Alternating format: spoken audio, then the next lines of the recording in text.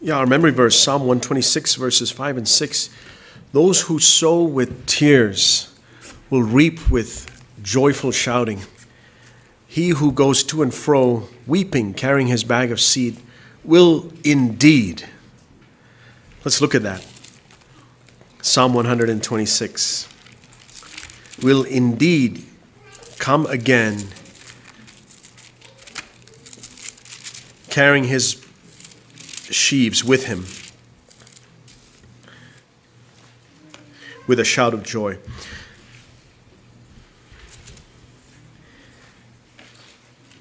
And this is a song of celebration after God brought back the captive ones from Zion, as you read. When we meditate on all that God has done for us, this is Thanksgiving week in this country.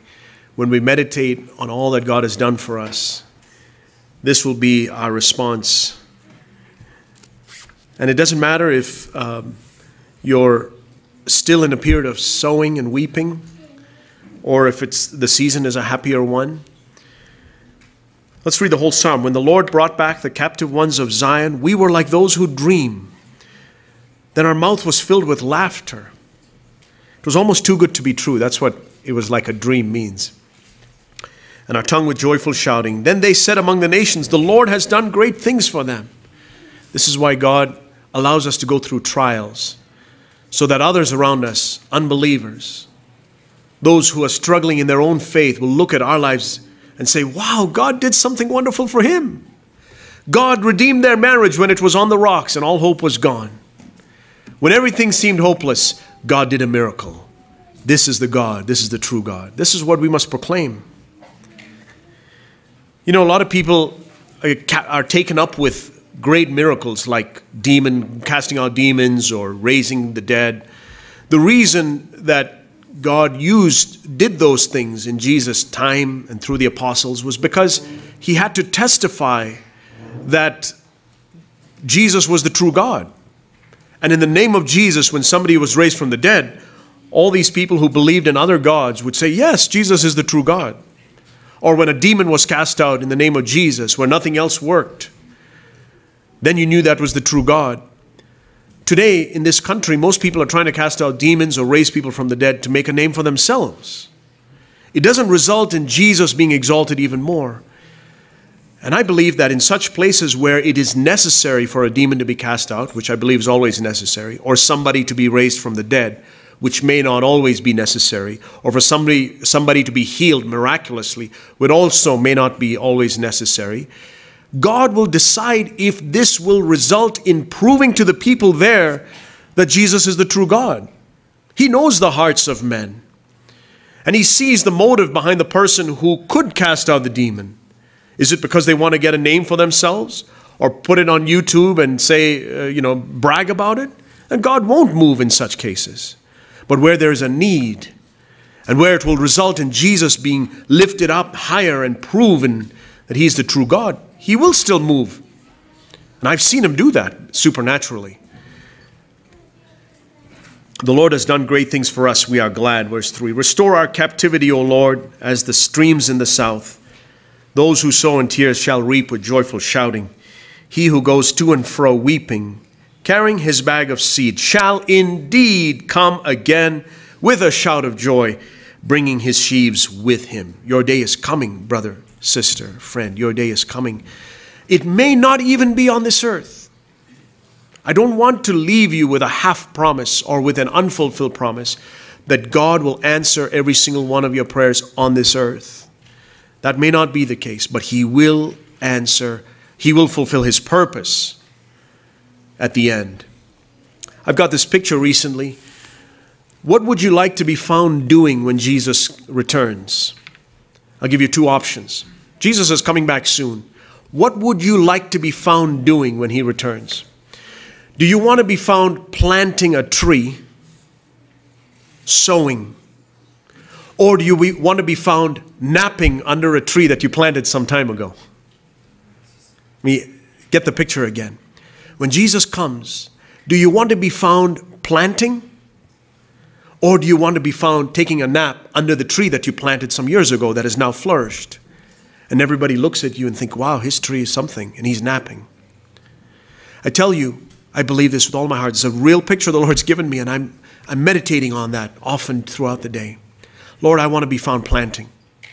Others may have things that they can show for, but I tell you, the one who is sleeping under a tree that God helped him plant and grow, and now is just taking it easy under that tree that God allowed to be planted and allowed to grow, will be the loser in eternity if he is in the presence of the Lord in eternity. And the one who is fulfilling this verse, he's still planting, and everybody says, man, you've been planting your whole life. Yep, I'm going to still plant.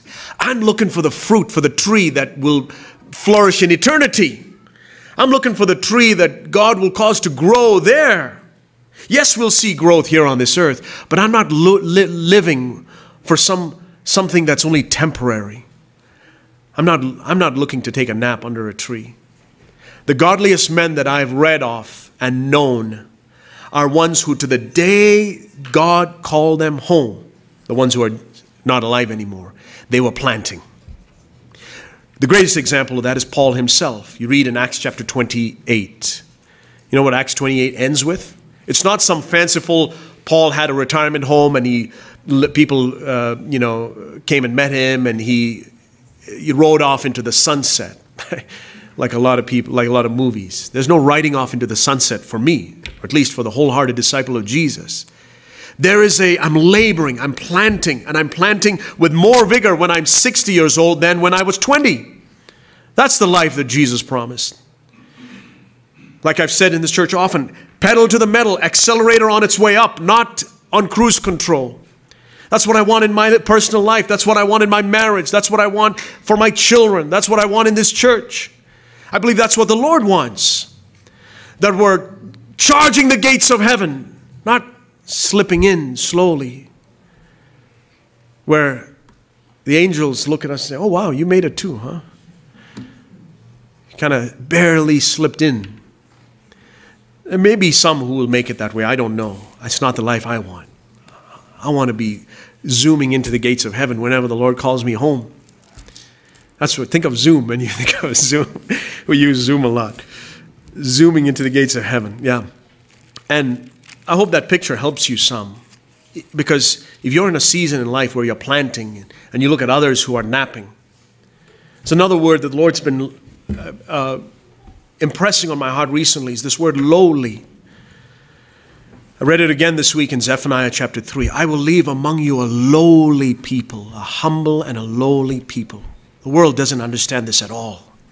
But this is the secret of heaven. See, this picture I get in Psalm 126 verse 5 and 6 is of a man or a woman just with their head bent down, lowly. Their head is on the ground. Where should I plant now, Lord? I'm not looking up. Who's looking at me? Who's watching? I'm not glorying in what the Lord has planted through me. My head is down. Lord, where should I plant? I'm a lowly person. Lowly. Pick that spot in your marriage, dear husband. You'll have a wonderful marriage. Pick that spot, that lowly spot in your marriage, wife. You'll have a wonderful marriage. Pick that spot in your home, parents. It will go well with your children because you've picked a lowly place. Even with our children. And in the church, pick a lowly place. Don't seek for the prominent ministries. And I'll tell you, I'm in the greatest danger of that. Us elders who get up and speak. If any of you get up and speak, it's harder for us to be lowly because we have a ministry that God's called us to do. But we must still labor. I believe that. But we labor in lowliness, thinking of ourselves as nothing. I sometimes hear about different churches, or somebody might share a message from some other church with me, and I look at what's going on in Christendom, not to judge them, please understand. But I want to know, where is Jesus in the midst of all of this? Is he in that church? Is he in the other church? Is he in that church or that YouTube preacher or that other channel? Where's Jesus? He's with the lowly. And it doesn't matter if things get shut down for us, which I believe they will at some point. We might lose this building. We might lose our ability to broadcast. But they can't take Jesus from us.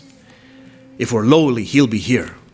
See, the sad reality is not that they say in this country they've got God out of schools and God out of churches. No, that's not the sad reality. The problem is Jesus himself has left some churches. He's standing outside the door and knocking and saying, behold, I stand at the door of your church and knock. The government didn't kick me out. I left. Why? Because you weren't a lowly people. You weren't people that were excited with me and taken up with me more than who's there or who's coming and who's going, what friends are in this church and what friends are not, or how many followers we have and subscribers and all this nonsense that goes on in Christendom today. Don't fall for that, family. Don't fall for that. Jesus is the most precious thing to have. And if we have him, we have everything. They can take everything else away from us, even our physical Bibles, which they will one day. That's why we want to teach our children to memorize God's word. I've read stories of men and women who were locked up in jail cells, and they were thankful for the 3 or 4 memory verses they'd memorized, because that's what kept them going. When it says God's word, man shall not live by bread alone, but by every word that proceeds from the mouth of God, and you know that there's a shortage of food coming. See, people panic nowadays that they just hoard up toilet paper and things like that. Why not hoard up God's word? Because there's a famine of God's word coming. That's why it's good that our children do this. And it's not to show off or like we often say, even if they just read it. They make an effort to hide God's word in your heart. The only way, dear brother, dear sister, dear children, that you can be free from sin, avoid sin, is if you have hidden God's word in your heart. That's all the way in the Old Testament. Psalm 119, verse 105. Thy word have I hidden in my that I may not sin against thee. I was convicted there, family, listening to the children. Every single one, almost all of them got up here. There's 20 or so. We spend a good 10 or 15 minutes every Sunday listening to them say their memory verses. And I hope that we're not going to miss the blessing that we're giving them, us adults. Oh, the children did their memory verses. That's great. What about us? Let's become like little children and take our memory verses seriously. I'm convicted. I'm not speaking to anyone but myself here. I want to know God's word more and to have it in my heart. God will help you. You don't need mental ability. You don't need to be a scientist. You don't need to be like Einstein. Look at our children. They stumble through it, but they do it. And I'm absolutely convinced that these times of sowing that they do through the week and up here, they will one day come bringing their sheaves of God's word. And God will use the grain, the seeds that they planted, and use them as ministers of God's word. Men and women, boys and girls, who will know God's word, who will be set free from sin because they took the effort to hide God's word in their heart. And children, remember that. More than even in your mind, hide God's word in your heart. Do it. If you find that memorization doesn't come easily, don't be discouraged. Don't condemn yourself. Try it. I believe that a passage into our heart is the mind.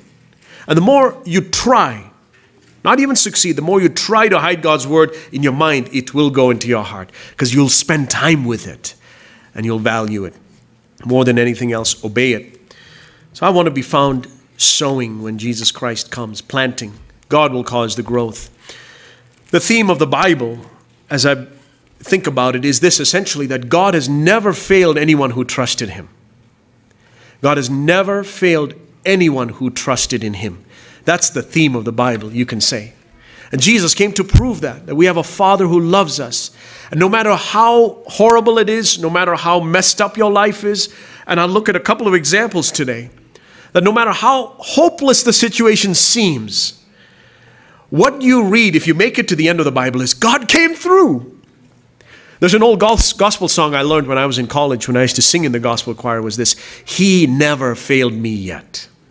And the song goes through different circumstances, telling of different stories in the Bible, and the chorus goes, oh, he never failed me yet. And that, I still can picture myself standing up there with a choir, tears streaming down my face as I sang that. And I look back on, songs tend to make me cry sometimes. Maybe they do for you too. But I would sing that and I would reflect on, because college was a hard time for me at times. And I would be going through something, but then I'd remember, man, I remember 2 years ago, I thought everything was going to the dogs, and I thought that's it, it's over now. And here I am, 2 years later. He never failed me yet. And my dear brother, dear sister, I have a burden to speak a word of encouragement and hope to you today that if you think that somehow God is going to fail you this time, that's the lie of the devil. He never failed you yet. He's never failed anyone that's trusted him. That's why you must read the Bible and know. Faith is to believe that God has never failed me yet and will never fail me yet. That's the Santosh version of it. God will not fail me. I'm more convinced of it today, the more I've walked with him. And you may be going through something in your life that's shaking you. This week was Thanksgiving week. I want you to see a verse in Hebrews chapter 12. Why should we give thanks? Why should we give thanks? There's a lot of reasons why we should give thanks. We give thanks for his faithfulness. We give thanks for his goodness. But all of those things are Old Testament reasons to give thanks. Old covenant reasons to give thanks. Outward things. Every Tom, Dick, and Harry, religious or irreligious, will say, well, I guess if they're atheists, they don't say this, but anyone who thinks there's a God will say, thank you, Lord, for your blessings in my life. Thank you for your many blessings. You've given me food to eat. You've given me a home. You've given me clothing. Yeah, those are great. But those are still outward things. Those are still an old covenant experience that causes us to give thanks. And here, when we come to the new covenant, read Hebrews chapter 12, where he contrasts Sinai with Zion. Sinai pictures the old covenant. Zion pictures the new covenant. And as part of that contrast between Sinai and Zion, between the old covenant and the new covenant, we read this, verse 28, the end of that. Therefore, since we receive a kingdom which cannot be shaken, let us give thanks. Let us show gratitude. I want to ask you, dear family, those of you who are living in the new covenant, who believe in the new covenant, and say, yes, I'm in the new covenant. When's the last time you gave thanks for the fact that you've been given a kingdom that cannot be shaken? I'm convicted myself as I think about it. Lord, have I stopped to give you thanks for the fact that the kingdom you've given me is an unshakable one? The United States kingdom, it can be shaken. Doesn't matter how much you trust in it. The kingdom of your job, that can be shaken. The kingdom of your health with all your healthy eating and exercise and all that, that too can be shaken. The kingdom of your marriage, the kingdom of your home, you might think things look stable, but it can be shaken. But God has given us, brothers and sisters, God has given us in the new covenant an unshakable kingdom. Let's give thanks, by which we may offer to God an acceptable service with reverence and awe. For our God is a consuming fire. God has given us an unshakable kingdom. He will fulfill the promises that he has given us in this kingdom. The kingdom of heaven is righteousness, peace, and joy in the Holy Spirit, we read in Romans chapter 14. So, the righteousness that God wants to give you is an unshakable righteousness. Not a righteousness where if everybody's looking, you're righteous, but when they're not, yeah, you delve back down into filthy habits. The righteousness that God has given you is a steady one that's going up, not up and down and up and down and up and down. It's an unshakable righteousness. God has given you unshakable peace. This is the kingdom of heaven. Unshakable peace. That means no matter what you face, no matter what doctor's report you get, no matter how bleak the outlook looks, your peace cannot be shaken. Unshakable peace. Unshakable joy. They can steal your money. They can steal your job. They can steal your reputation. But they can't steal your joy because it's an unshakable joy. This is the life. Lord, you mean that no matter what happens, no matter what happens with the economy and with COVID-19 and all this other stuff, I can still have joy. I can still have peace. I can still have righteousness. Oh, I want to give thanks. Because David didn't have this. Abraham didn't have this. Job didn't have this. Noah didn't have this. Elijah didn't have this. Jeremiah didn't have this. The greatest of them, John the Baptist, didn't have this. But you have it.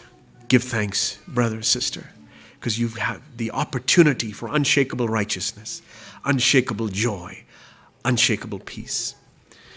See, the pattern of the Israelites when they went through the wilderness, if you turn with me to Deuteronomy chapter 6.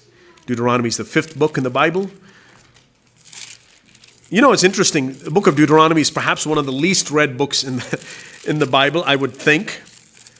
because it just has a long name and it's got a lot of chapters and maybe, you don't understand it. I used to dread, I'll tell you a little bit as an aside, I often, as a child, I can't remember when I started, maybe 7, 8 years old, trying to read through the Bible. It's a good exercise. I encourage you to do it if you can. But don't give up if you don't make it, because I never did until I was an adult, honestly. I never made it through the Bible, at least, chronologically. Despite trying and starting over every January 1st, almost every January 1st, I'd start over. I usually would give up once I got to Leviticus because I didn't understand it. And if I made it to Deuteronomy, that was about it. But you know that that in the temptation in the wilderness in Matthew 4, there's one book that Jesus quoted from, and that's the book of Deuteronomy. He didn't quote for the devil from any other book, Deuteronomy. Just as an aside, if you didn't know that. But the pattern that you see about the Israelites was this, that 10 times they faced a problem, 10 times they complained about that problem. Oh, Lord, you brought us out here just to die. And 10 times the thing that they were afraid of happening didn't happen. 10 times God met their need. You see this pattern? 10 times they faced a problem. 10 times, every one of those 10 times, they complained, oh, Lord, why again? You're just going to leave me here. Yeah, you've done these wonderful things so far, but this time you're not going to come through. Even the 10th time, even the 10th time, you would think by the 10th time they would get it. They would look back and say, wow, Lord, it's been 9 other times. You got to come through for us this time. I know you will. Now, they should have learned it the first time because God had already done some wonderful miracles in bringing them out of the land of Egypt. And by the way, I'm not talking about the 10 plagues. These are 10 other things that God did for them in the wilderness. I mean, I would think, and I don't want to be so presumptuous as to think that I wouldn't be like them. In the middle of telling us about the Israelites in 1 Corinthians 10, God gives us this warning. Let him who thinks he will not be like the Israelites take heed lest he fall. 1 Corinthians 10, verse 12, I think. Let him who thinks he stands take heed lest he falls. If I think, if I was in the Israelites' shoes, I would have had faith. You probably wouldn't have. I probably wouldn't have. I'll be honest. But having seen the waters parted, having seen God put the plagues on the Egyptians and save me from it, you would think I would trust him now. And yet as I look back on my life and I think, Lord, I get into those circumstances and all of a sudden my default reaction is panic, is unbelief. And God's been faithful far more than 10 times, hasn't he? 10 times God allowed the Israelites to face a problem. 10 times 10 times they complained. And they said, oh, Lord, they complained at Moses, complained at God, complained at everything. And every one of those times, the thing that they were afraid of happening, we're going to die in the wilderness. We're not going to have water to drink. We're going to starve. We can't eat meat. The thing that they were afraid of didn't happen. And God met all of their needs. And then we read here in Deuteronomy 6, verse 23. See, Deuteronomy is a repetition of the law of God. And in a sense, it's a reminder that God is giving the people of Israel through Moses. And this is, I believe, given at the end of the 40 years. Moses is about to die. At the end of this book, he dies. And it's a reflection. And God is now speaking to the second generation. He moved on past the parents because he said 10 times, nah, I can't work with you parents anymore. I'm going to work with the children. Now, that's not a message of condemnation for us parents. It means be like a child. Have faith today. God is looking for those who will have faith. And he says, okay, you who didn't want to believe, despite all the things that I did, I'm going to move on past you. He allowed them all to die. Everybody that was, I think, 20 years and older died in the wilderness. And then the younger generation, 40 years later, is now, they're adults. They're middle-aged people. And God has to tell them. They're at the border of Canaan. 38 years earlier, they stood at the border of Canaan and they could have gone in. 38 years later, now they're coming in again. And now God is telling them, listen, don't be like your fathers who were here 38 years ago and they had unbelief and they didn't go in. And they said, I know God's done all this for us, but this time, no, he can't do it. The giants are too big. The problem is bigger than what I faced so far. I'm going to just give up. And God said, fine, okay, not for you then. And God tells them, the children now, the next generation, which is a picture, those who will have faith, those who will trust the Lord. Verse 23, Deuteronomy 6, verse 23. He brought us out from there in order to bring us in. He brought us out from the land of Egypt to bring us into the land of Canaan, to the promised land, to give us the land which he had sworn to our fathers. Our fathers missed it. He swore to them, but he's going to give it to you. He brought us out to bring us in. See, if you turn back to the previous book, the book of Numbers, Numbers chapter 13, this is the incident that I just referenced 38 years before these words in Deuteronomy 6. It was still true that God had brought out their fathers from the land of Egypt to bring them in. The promise was not, if you read it carefully in the book of Exodus, when Moses came to the leaders of the Israelites, was not, hey, I'm going to take you out, but your children will get to go in. That's not the promise. The promise was, I'm going to take you out and you will go into the land of promise, the land flowing with milk and honey. And here we read in Numbers 13 that they came to this land after 2 years of walking, 2 years of God, like I said, 10 times they faced a problem, 10 times the thing they were afraid of didn't happen, and all 10 times God met their needs. And here they are. 2 years of walking and trusting the Lord. Now they're facing, as it were, this final test. I think, you know what's sad? I think there will be a lot of people in eternity, maybe in heaven, but certainly in hell, who will look back on their lives and say, man, all I had to do was trust him one more time. It was like that last miracle that God was going to do for me, and I was going to enter into that land, and I gave up at the last moment. Don't quit before the miracle happens. Don't quit before God answers that prayer. And I'm not talking about earthly things. God may do that. But I'm talking about the spiritual land of promise. Don't give up. That next step you take may be the step that gives you the promise that God wants you to have. Don't give up now. Trust him. Because here was a group of people whom God had faithfully led up to this point, and they gave up at the last minute. What do you think? Shammah,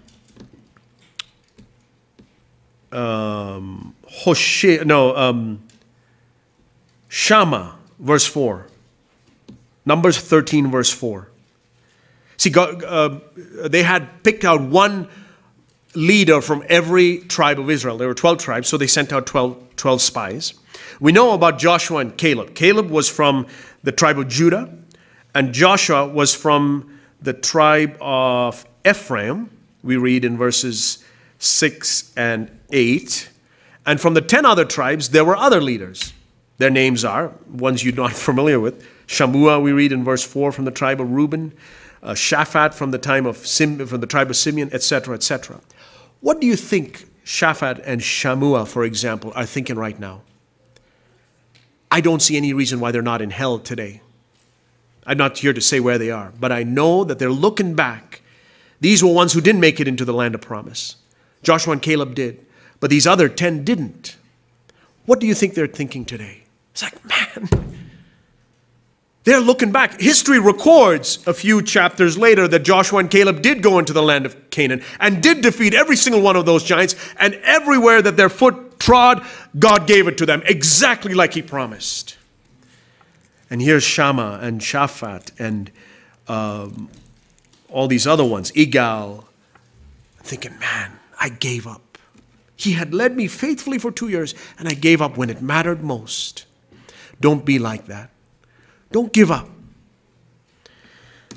So we read in verse 27, when they returned, they said, we went into the land where you sent us, and it certainly does flow with milk and honey. God was right. He didn't lie. Their eyes even confirmed that what God had said about the land of promise was true. It does flow with milk and honey.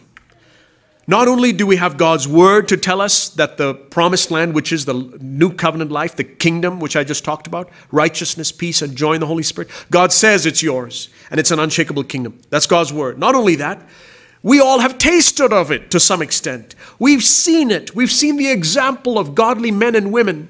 We've read of godly men and women who put the principles of the new covenant into practice, and it worked. That's like the spies coming back and telling the others, hey, there is milk and honey. It's for real.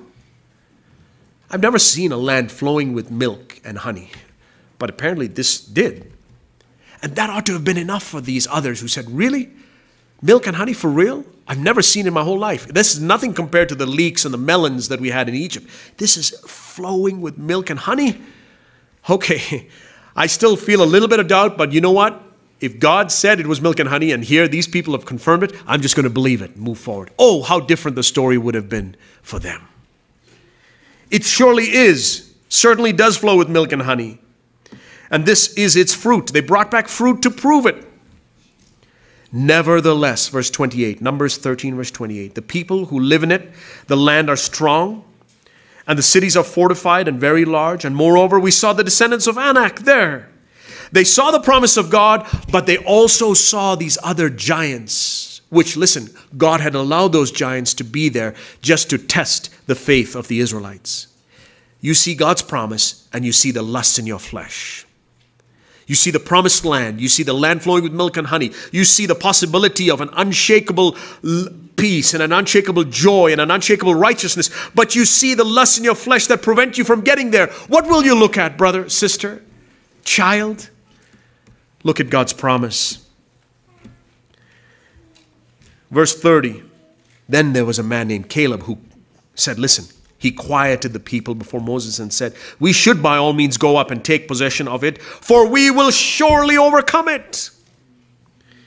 Verse 31, but the men who had gone up with him said, we are not able to go up against the people, for they are too strong for us. So they gave out to the sons of Israel a bad report of the land which they had spied out, saying, the land through which we have gone in spying it out is a land that devours its inhabitants, and all the people whom we saw in it are men of great size, etc.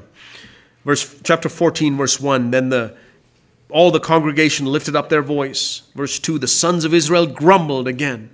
This was the 11th time, as it were. Why is the Lord bringing us into this land to fall by the sword?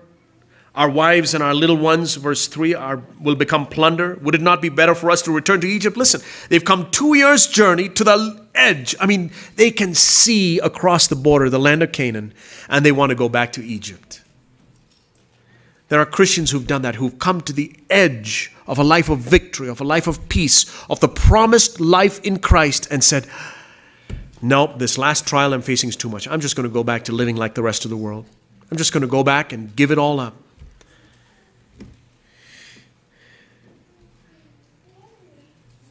You know that the number of people, I think it says here, the number of people, well, certainly it was only Joshua and Caleb.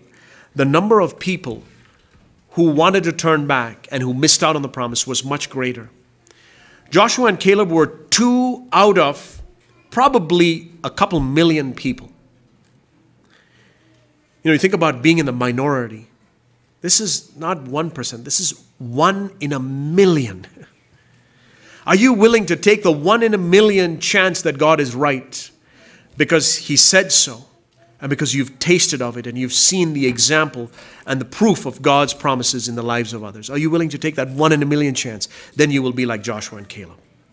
God's not going to let you down. He didn't bring you this far to leave you here. That's a message of comfort I want to leave with you this morning.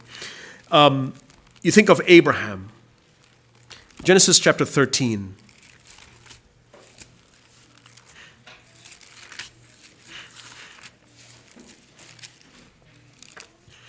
God gave Abraham a promise, and Abraham walked with God. When God called Abraham out of the Ur of the Chaldees, he was 75 years old, if I remember correctly. And God said back then, I'm going to bless you and make you a blessing to many. 75-year-old Abraham. And I'm going to make you the father of a multitude. Do you know that it was 25 years before God answered that prayer? 25 years. I don't think any of us has had to wait for something for 25 years. And yet Abraham did. Now he went through some detours. He got distracted a little bit along the way with Ishmael and with other things. And he got distracted. But he made it to the end. Every time he messed up, he said, okay, God, you wouldn't bring me this far to leave me here. And I want to show you one specific example. We read in Genesis chapter 19, actually. Genesis 20. Abraham had trusted God. Remember when in chapter 15, I think, when Lot wanted to grab his nephew, who's younger than him, wanted to grab everything. And Abraham said, sure, go ahead. And God took care of Abraham. Abraham trusted God. I don't know how old Abraham was, maybe 80, 85.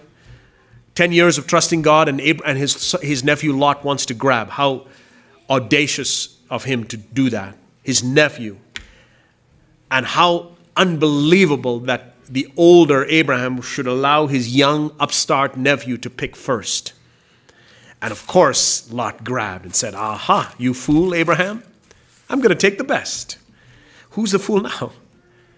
What did Abraham say the next day? See, it says God visited Abraham after this. What do you think was going through Abraham's mind? Lord, you didn't bring me this far to leave me here. You'll take care of me. Let Lot grab. Let God choose. Let Lot choose. I'm not going to grab because I'm trusting in you. You didn't call me out from there to leave me homeless.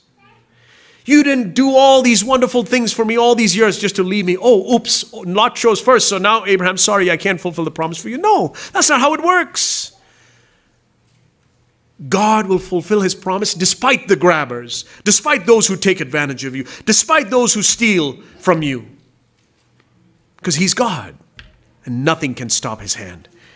And then we read that Abraham, he made a mess with Ishmael, and then he had to reap the consequences of that. Still no sign of Abraham. He's 20, still no sign of Isaac. Chapter 20, he's 100 years old. 25 years, and I am sure, it's not recorded, but I'm sure that Abraham too had some doubts. He's like, because I'm sure there were people who told him, Abraham, what are you doing, man? 25 years, you've just been wandering. Where is this father of the multitude business? You don't even have one. That Ishmael also, you told me, is not really the one that he's talking about. After 25 years, if you don't have one, and God has promised you a multitude, you're probably sowing in the wrong garden. I think that's what people probably told him. And Abraham had those doubts, because I have those doubts. Lord, am I doing it right? Am I in the right place? Should I still be doing this? I'm following your word. I'm honoring you. I'm seeking your kingdom first. But I don't see sign of the fruit yet. And Abraham, God was testing him. Then he gets to chapter 20, and he does one of the worst things he's done in his life. He puts his wife into a horrible, sinful situation. I've never heard of another man ever doing that. You know, even the worldly people talk about chivalry. You protect your wife. You over my dead body mentality. And here's Abraham, the little coward, saying, over her dead body, you'll get to me. Putting his wife in the forefront, coward that he was. This is the man God had still promised would fulfill. He would fulfill the promise to. And cowardly Abraham. Abraham sends his wife, because he's afraid of his own skin, of his own skin. So to protect himself, he puts his wife in harm's way. And she's locked up there in Pharaoh's palace. He's going to take advantage of her. But God was watching. And when Abraham couldn't pray, his wife prayed. We read in 1 Peter 3. Abraham was, I don't know what he was doing that night, but Sarah was crying out to God. And she cried, said, Lord, you gave us this promise. I'm crying on behalf of our marriage. My husband is out there in unbelief, in discouragement or whatever, and I'm locked up in the palace and I don't know who to turn to. But you, I hope in you. That's the verse we read in 1 Peter 3 verse 8. Who hoped in God like Sarah did. And God heard her prayer and moved in ungodly Pharaoh's heart. You and I have never faced authority like Pharaoh. You know, today we worry about the authorities and the power that they have over us and the churches and the restrictions and all that. First of all, the first century Christians had Nero. And no presidential candidate, no earthly authority comes close to what Nero was like. Then you think about Pharaoh. Think about Sarah. In Pharaoh's palace, she's there all by herself, nobody to turn to. Talk about restrictions. And she hoped in God, says, God, I'm turning to you. You're my hope.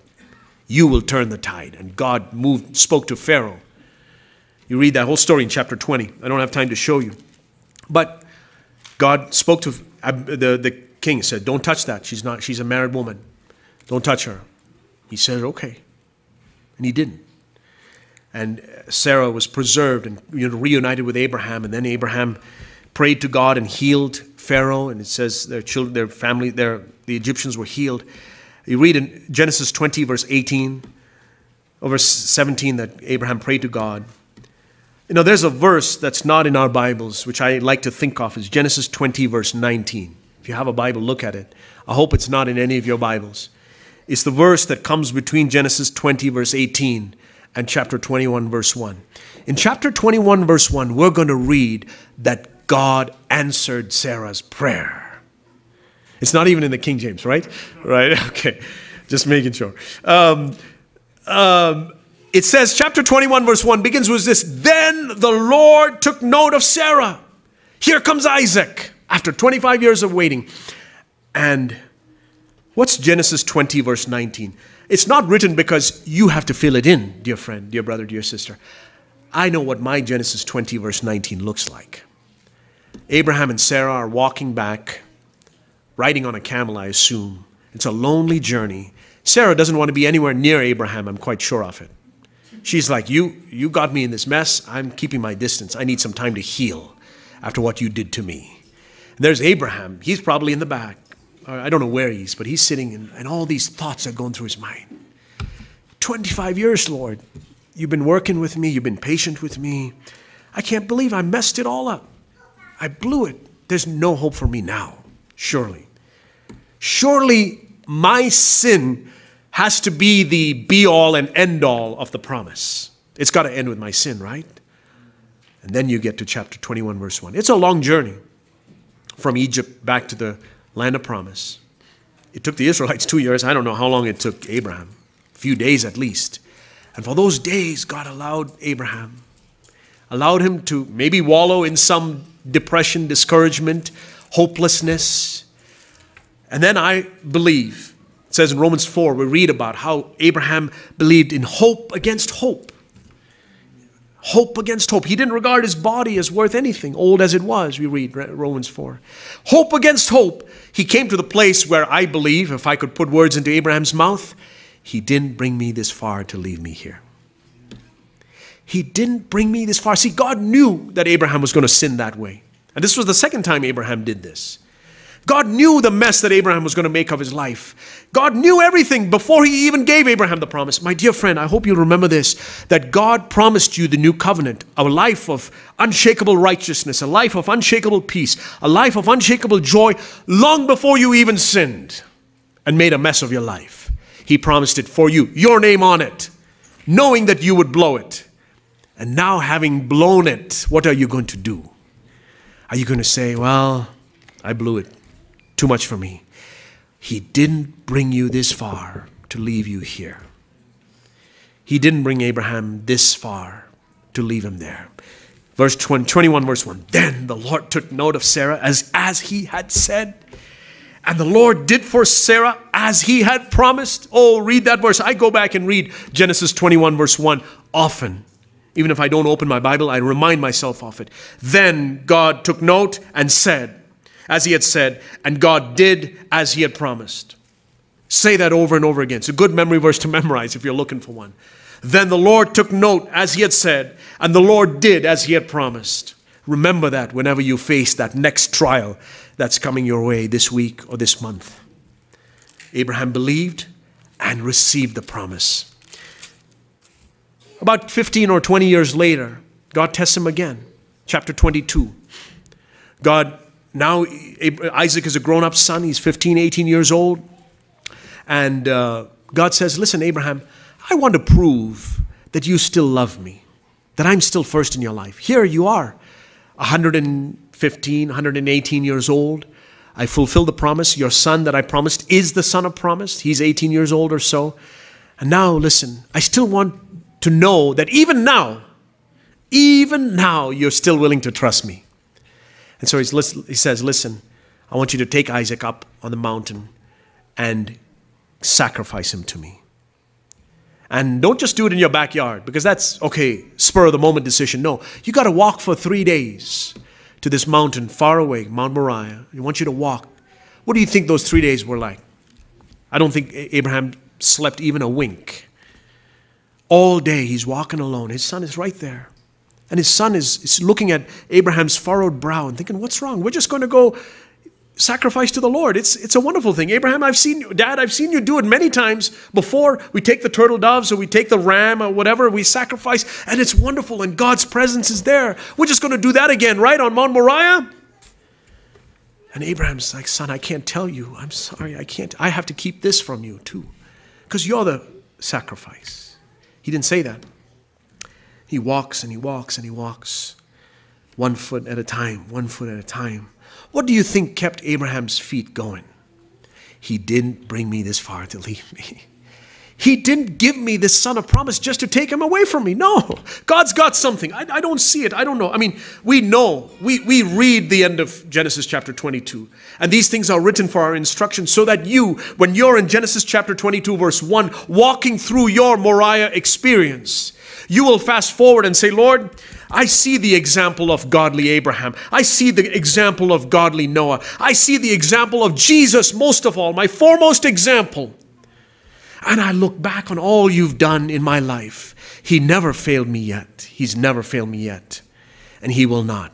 He didn't bring me this far to leave me here. He didn't bring me out of Egypt just to leave me to rot in the wilderness. He's going to take me into the land of promise. This wonderful verse at the end of this experience, Genesis 22 verse 14, Abraham called the name of that place, the Lord will provide. The Lord will provide. He didn't bring me this far to leave me. He will provide. What need are you facing today? Especially spiritual needs. Is there a battle you're in, dear brother, dear sister? A battle in your marriage? A battle in your home with one of your children, perhaps? Raising your children? A battle with a relative, your parents or parents-in-law? What is the battle you're facing? You're on this side of the land of Canaan. Perhaps you can see the promised land on the other side. You're tasting of it, but you're not experiencing it fully yet. Move forward in faith. He didn't bring you this far, whatever he's taken you through, having saved you. He didn't save you from sin to leave you rotting in sin, defeated by sin. He didn't forgive your sins just to leave you defeated by it. Remember that. We're in this battle against our lust. We're in this battle to live in victory over sin. He didn't bring us out of living in sin to continue to be defeated by it. I want to leave you with one more example. In John chapter 20.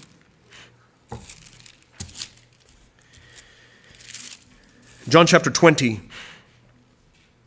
I don't know what I want to imagine or speculate a little bit here, but I think it's off the Lord, what it was like for the disciples and those followers of Jesus at that time when Jesus died.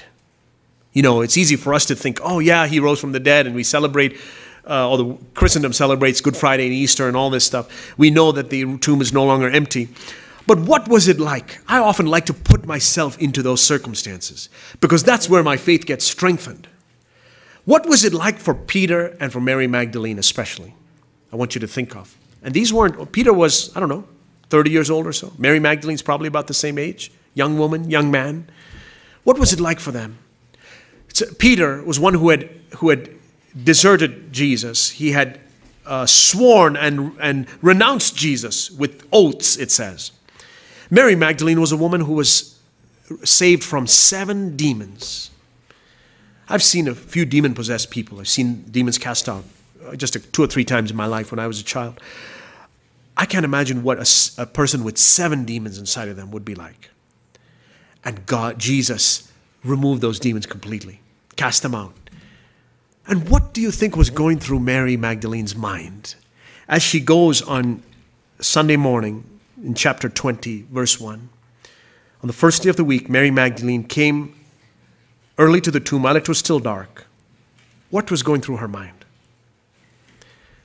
I think she thought it's over. She thought it's over. Yeah, I know you saved me from the 7 demons, but I didn't think it would end like this. With a tomb and the body of the man who set me free there. I just want to show my gratitude to his dead body even. That's how much she was grateful for it. The dashed hopes that are represented between John 19 verse 42 and John 20 verse 1. I love these in-between verses. The dashed hopes that are represented there. in Mary Magdalene. What about Peter? I made a mess. I swore too that I would be the one that would defend you. Let everybody else run away, but I'm not going to. And he was the first. And for the next few days, 3 days, he's been beating himself up. Beating himself up. It's like, man, I'm sure some of the other disciples taunted him. Oh, Peter, you're the one, right? You said, I'm going to get victory over sin. Aha. There's a psalm which talks about when the enemies say aha over you, God wants to give you victory. And so, you know the rest of the story. Mary Magdalene comes and she sees Jesus, the resurrected one. Peter sees Jesus. Jesus tells Mary Magdalene, go and find my disciples and Peter. He mentions him by name, the one who's beating himself up, the one who thinks there's no hope for me. Pull him too, call him too. I have a plan for his life. I have a plan for your life, Mary Magdalene. I'm going to use you. I didn't bring you this far to leave you outside a tomb. I didn't bring you this far to leave you with unfulfilled hopes. So what is it you're trusting today? You're trusting the Lord for today. Jesus told the parable of a widow in Luke chapter 18 who went back to the judge day after day, night after night. Give me justice. Give me justice. And if you've been walking with the Lord and trusting Him for something, some spiritual, maybe the fullness of the Holy Spirit, you find that there's just a dryness in your life. Yes, you're walking with the Lord. Yes, your sins are forgiven. Yes, your marriage is in pretty good shape. Yes, your children are in pretty good shape. They're growing up well. But you lack the power of the Holy Spirit. The anointing of God is not in your life. There's something missing in your Christian life. And you've been asking, and you've been asking, and you've been asking. Don't give up. He didn't bring you this far. He didn't give you the promise of the new covenant, the promise of the Holy Spirit to leave you without it. He didn't give you the promise of a new covenant spirit-filled marriage to leave you without it. He didn't give you the promise of spirit-filled children and a spirit-filled home to leave you without it. Go back to Him and ask Him until you receive it, and you will know when those rivers of living water are flowing out of you. Unshakable righteousness. Unshakable joy, unshakable peace. He didn't bring you this far to leave you. He brought you out to take you into the land of promise. He will do it. Amen.